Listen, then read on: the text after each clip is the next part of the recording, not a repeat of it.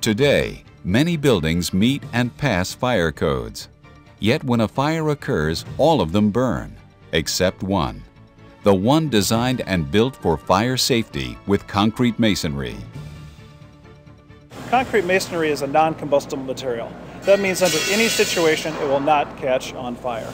Combustible materials such as sheetrock, other wall systems will catch on fire. It's just a question of how hot do they have to be before they catch on fire. A laboratory test is used to determine durability under fire conditions. This test is the official ASTM E119 test. This test measures how fast heat will transmit through a wall to set something aflame on the other side of a wall. The ASTM E119 test is being administered on a series of wall assemblies. 2 gypsum walls and 1 made of Autoclaved Aerated Concrete, or AAC block, a masonry product. We take the assembly as it would be constructed in the field, and we're exposing it, in this case, for 2-hour duration to a prescribed time temperature curve, which will see temperatures in excess of 1800 degrees Fahrenheit within that 2-hour time frame. Once we've exposed that assembly to the fire, we will move that away from the furnace. We will then face the exposed side of that assembly towards a fire water hose stream application, the typical fire department hose stream at approximately 30 psi. Let's see what happens to a fire-rated gypsum wall.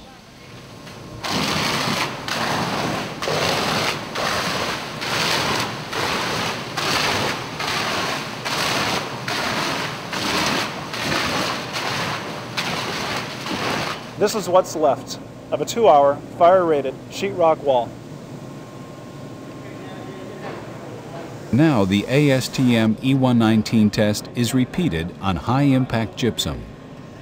Many building materials are classified as fire-resistive, meaning they will burn if they get hot enough. These materials may be fire-rated for 1 or 2 hours, but as you will see, that designation can be very misleading.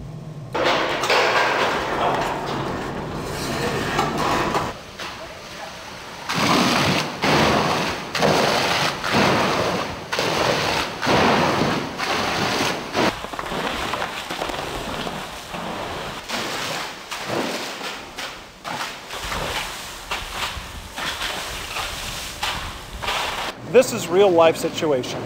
When a firefighter walks into a building that's burning, 2-hour fire-rated sheetrock walls supposed to protect the occupants, put the hose on it, this is what's left. This will not protect occupants, this will not protect property, this will not give you the time to get out of a burning building. This is not the type of construction you want between you and a fire. Gypsum can be retested for 1 hour, and if it passes the hose stream test in that 1 hour, they give it a 2-hour rated assembly. Unfortunately, that doesn't really reflect what happens out in a fire condition. We don't get a second chance in fires. Masonry products don't need a second chance.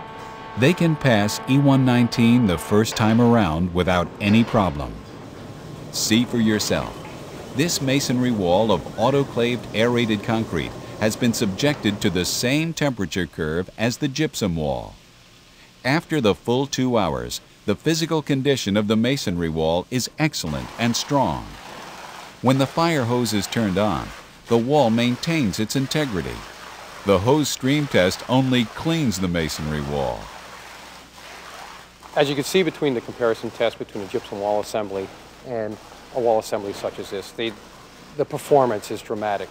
That is, this wall was able to withstand the fire exposure for 2 hours and then immediately face that water impact. And when we did that, this wall held up. The other tests that we performed, the gypsum disintegrated very quickly, if not immediately.